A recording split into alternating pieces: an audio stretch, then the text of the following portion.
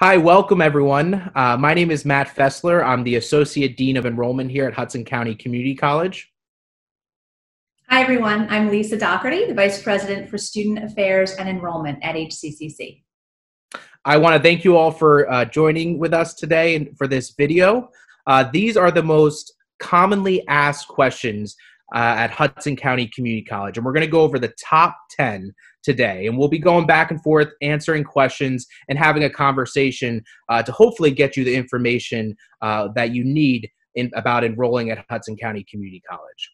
So to kick it off, I'm going to ask Lisa if you could answer the question, what has HCC been doing during the pandemic to support students? Sure. So as everyone knows, we were suddenly forced to move all of our instruction and support services off campus in mid-March, and we really weren't prepared for that. But I have to commend our students and our faculty and staff for making the transition fairly quickly and seamlessly. We know students had a lot of needs during this time that were unprecedented, so what we did is we kept our food pantries open on both campuses. Even though all other offices have been closed, we've kept our pantries open for students who need food and supplies. We also purchased 650 Chromebooks to loan to students who didn't have access to reliable technology to take their online and remote courses. We were also fortunate to receive over $4 million from the CARES Act to award to students in need of emergency funding if they had unexpected expenses due to campus disruptions. So we awarded about 3,000 students over $2.5 million so far, and we are continuing to support students in need. And then finally, we froze tuition for the new academic year. We know that students at this point don't need any other financial burdens, so we kept tuition at the same rate as the prior year. We also allowed students to register even if they had prior balances and giving them a little bit more time to pay. So really, we've been as responsive as we can, and as students do request things or ask questions, we are certainly addressing those on a case-by-case basis. So Matt, my question to you is, what if I am hesitant to take an online class at HCCC? And that is a great question, and it's a question a lot of students are asking right now during the current pandemic. We certainly know while a lot of online coursework for some individuals is not for everyone. But with that being said, we are confident you will find the online experience at HCC rewarding. First and foremost, as Lisa mentioned, we are offering students Chromebooks if they do not have a computer. So there's no need to worry if you do not have an accessible computer at home. We also have a very detailed orientation on how to use our online platforms and systems. All of our support services, including tutoring, are all online to continue to support you through your online coursework. Furthermore, we continue to enhance our training for our faculty and staff to really enhance their online learning and support as well. You know, in spring, when the pandemic hit, it was really sprung on us really fast. But this fall is much different. We have much more time to prepare for the transition to remote coursework. And that's something we are preparing for right now as we speak. You will have the option between synchronous and asynchronous classes. Asynchronous means that most work is completed on a student's own time, really on their own schedule, meaning it's fully online. There are no set times that you meet. Synchronously means that students will be attending class remotely or virtually at the time the class is scheduled. So you still get that interaction, you still meet with your classmates, you still meet with your professor one-on-one. Regardless of what you choose, I am confident you will find the engagement online similar to the type of engagement you would find in the classroom. As the world, continues to become more and more dependent on technology, remote and online coursework will continue to become more prevalent, and this may actually be the perfect time for you to try an online course if you never have before. It may just surprise you how great it really is. So with that being said, Lisa, if I need to enroll right now, how would I do that if right now the campus is closed due to the pandemic? Yes, so as soon as we are able, and as soon as we are given instructions from state and healthcare officials, we will be moving our campus operations back on campus, of course, following all health and safety protocols, social distancing, et cetera. But in the time being, that should not stop students from moving forward with the application and enrollment process. Every single service that is offered on campus at our college is now offered remotely. So at the end, Matt's going to show you a slide with different phone numbers that you can call and text, but there's a certain site that you can go to that has a link to literally every service, whether it's libraries, tutoring, to apply to the college, taking your placement tests, or getting placed into college classes, registration, advising, mental health counseling, you name it, we have a link for it. That site is www.hccc.edu/remote services. So again, www.hccc.edu/remote services. Our admissions office and our enrollment office and our advising office, even though we're not physically on the campus, I can promise you we are working as hard, if not harder, remotely from our homes to make sure you have access to the services that you need. So please don't hesitate to call us, text us, email us when you see that contact information at the end. And we look forward to helping you enroll this fall. All right, so Matt, next question is, how much does it cost to attend HCCC? So obviously, money is always a very important thing when you're pursuing your educational dreams and the different institutions you're looking at. I'm very excited to announce our, president recently made the announcement about freezing our tuition. And this is really to help support our students during the current pandemic.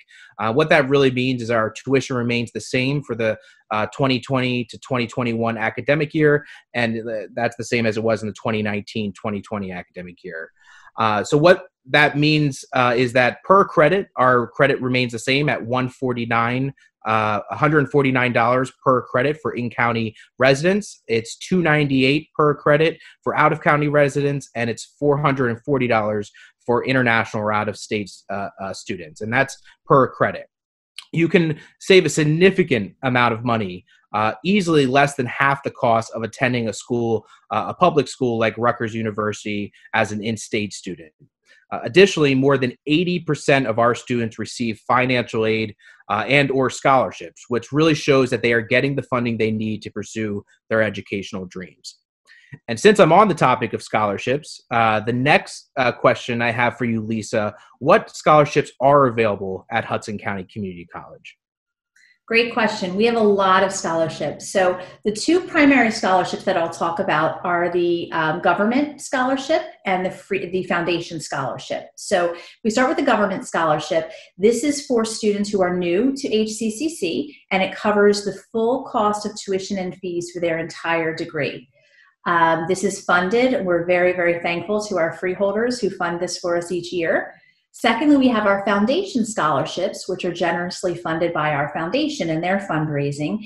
And there's many foundation scholarships. They range in value, and they are open to primarily continuing students. And some of these scholarships are merit-based, some are need-based. Each requires a really short statement from a student just stating how the scholarship will help you to achieve your educational goals.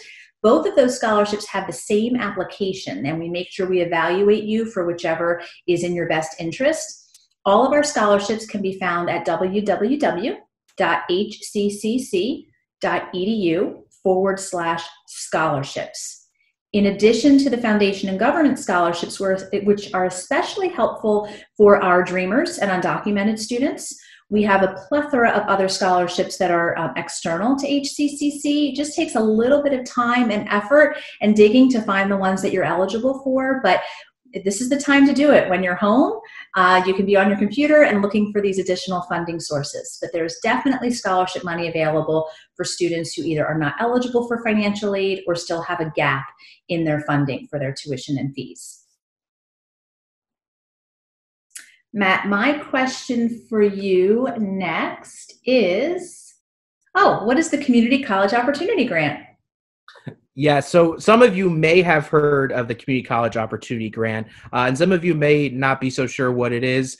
And this is actually a New Jersey state program that allows eligible students to attend Hudson County Community College tuition-free. And it's also often referred to, you may hear referred to as CCOG, which again stands for the Community College Opportunity Grant. The biggest eligibility requirement is you must have an AGI, adjusted gross income, household income between $0 and $65,000. So that's usually the biggest eligibility requirement. You must also apply for financial aid, and you must enroll for a minimum of 6 credits. There are a few things to note. CCOG will cover up, as I said before, the full cost of tuition and certain approved educational fees. CCOG will cover up to 18 credit hours. And then lastly, CCOG is a last dollar scholarship. Therefore, the full amount of all state, federal, institutional, and community aid received by the student shall be applied to the tuition and approved educational fee charges to reduce the amount of the CCOG award. In layman's term, what that means is you have to apply for financial aid first and take any grants that you've been awarded. Anything that is left over to cover your tuition would then be covered by the CCOG grant. So we've been talking a lot about money, and our tuition, scholarships, the CCOG grant. Lisa, could you tell us a little bit about what degrees or programs are offered at Hudson County Community College? Sure, absolutely. So we have more than 60 certificate and degree programs in all of the high demand fields that lead to a family sustaining wage and lead to a productive career. So our programs are broken down into what we call meta majors. These are sort of clusters of study areas. So I'm going to tell you about the meta majors, and if one of those sounds interesting, we probably have a major that's going to really interest you. So first, we have nursing and health sciences, of course, for anyone who wants to get into that wonderful helping profession. Second, we have STEM, science, technology, engineering, and math. We have a couple really great new programs in that area, like cybersecurity and construction management. We also have business, culinary, and hospitality. So if you're someone who likes to cook and you've always wanted to be in one of our wonderful kitchens, that would be a good meta major for you, or of course, business. We have liberal and visual arts, so for students who really want to learn writing or visual arts or theater or digital design, that's a wonderful place to major and gives you a lot of different transfer opportunities. And the last one is humanities and social sciences, so things like education, psychology, sociology, and we can find a program for everyone. And what's great is that these programs are meant to fulfill your first 2 years. And then upon graduating, you can transfer to your dream four-year school to complete your bachelor's degree, often with some really generous scholarships. So Matt, how would students go about transferring to a four-year school after completing their associate's degree in one of our majors? Yes. So it's very easy to transfer to a four-year institution. Not only will you have access to our advisors to ensure you're taking the appropriate coursework and are on track, but many of the schools we partner with have advisors directly on our campus that will assist you with the transition between HCCC and their school. While our students transfer to schools all over the U.S. and world, including some of the most prestigious, we also have direct dual admission programs with 7 schools. Those schools are Kean University, Montclair, New Jersey City University, St. Peter's University, Ramapo College, Fairleigh Dickinson University, and Rutgers University, Newark. Dual admitted means you can be dually admitted to both schools, and after completing your associates at HCCC, you will seamlessly transfer to the institution. By being dually admitted, you not only get access to our campus, but for many of them, and depending on the agreement, you actually will receive a student ID on their campus to get access to many of their facilities as well. You also put yourself in the most optimal position to ensure a seamless transfer. Furthermore, many of them have transfer scholarships, and some that are directly, specifically at HCC or community college students, which Lisa mentioned. And at the end of the day, I'm confident you will find the confidence in our transfer services and the ease in making the transition to another four-year institution. So you have a lot of support from our advisors, from the institutions, to make that as easy on you as possible. So really that it kind of feels like you do 1-2 at Hudson, and then you kind of go right into 3-4 at the other institution of your choice. So Lisa, what kind of campus life is there at Hudson County Community College? We've been talking a lot about the support services, but I want to know about campus. What what kind of student life is going on in Jersey City and Union City, where our two main campuses are located?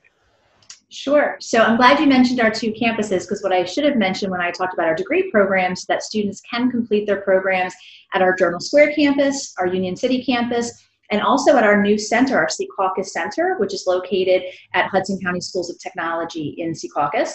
And we also have 6 fully online programs for students that really want to complete everything online. So in terms of student life, you know, if you've ever heard that if you go to a community college, there's no campus life, there's no student life, you don't get that experience, I am telling you that is a myth. And our student life and leadership team really does a great job of dispelling that myth. We have so many activities and opportunities for engagement on our campus. We have over 30 clubs that are student-led, and students can start their own clubs if they have an interest and they want to get a club going. It doesn't take a lot to do that. So our 30 clubs last year put on over 250 events just themselves.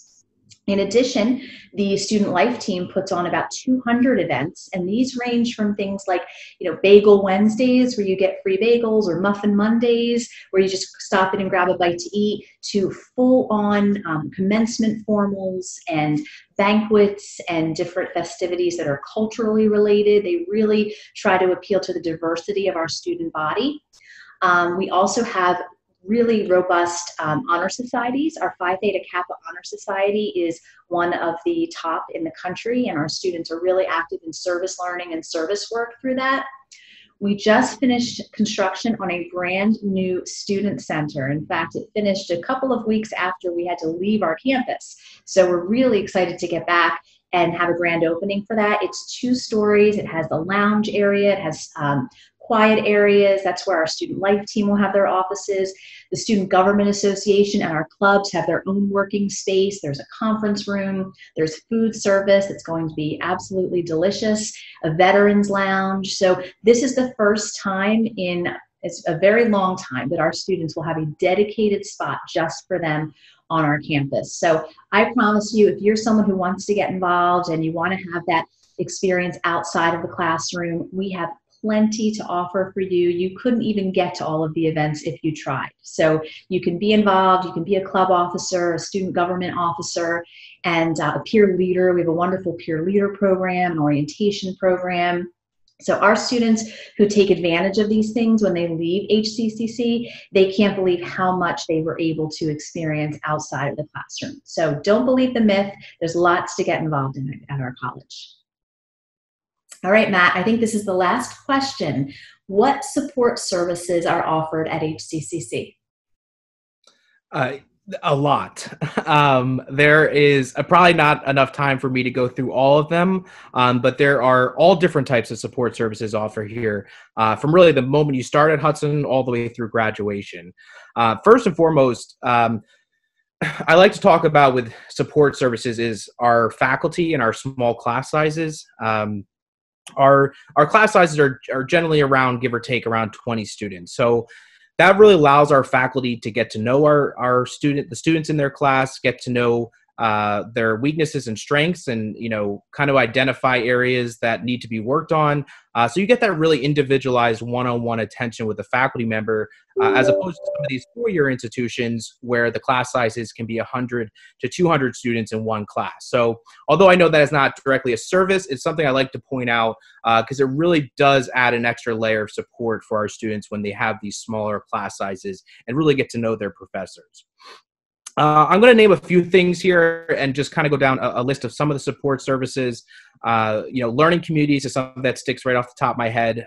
Learning communities is a cohort of students who really get individualized attention from assigned faculty that work with them and encourage them through their education at Hudson County Community College. We have a wonderful honors program, which has unique programming. There are certain perks and field trips and things that you get as well if you are able to be admitted into the honors program. We have a great advisement and counseling department. Advisement will continue to work with you in your academics, making sure you're on track. Counseling, so mental health counseling, making sure that we're there to assist you in a time of need. We have great library services. And that's not just your typical go in a library and grab a book, but there's access to a whole online database, research database, paid content, really a vast online infrastructure that provides students the educational resources they need, in addition to even online textbooks as well. We have great disability and accessibility services to make sure individuals with disabilities needs are met. We have a great tutoring and writing center. This department has actually been recognized with awards in how they offer support to our students. And many of their services, I think, as I mentioned before, are online as well. We have our EOF program, Educational Opportunity Fund, which is for economically disadvantaged students to get unique support academically and financially. We've partnered with we've partnered with an organization called Year Up. They're a program we partnered for students between the ages of 17 to 24 that gives them unique access to corporate partnerships and internships, plus unparalleled support through their time here in achieving their associate degree at Hudson. There's a lot of clubs and organizations. I think Lisa went over that, pretty well. But there's a lot of different clubs, and depending on what your interest is or what you want to get involved with, there's a lot of support through those clubs and organizations as well, and a lot of different resources that they provide. And then lastly, serving and supporting our veterans is a priority at Hudson as well. I'm excited to say in our new student center, we will be opening when we return to campus. We have a dedicated lounge area just for veterans. We also have a dedicated certifying official to assist with registration and any veteran-related situations. We always allow our veterans to register first through our Veteran Priority Registration Program. We have a Veterans Honor Society and Club, which allows us to continually engage with our veterans and continue to expand upon services that can make their educational journey rewarding. I'm probably missing some things. I don't know if you have anything to add, Lisa, but that's, in a nutshell, seems like a good roundabout way to kind of go through our support services here. But there's much more than just that.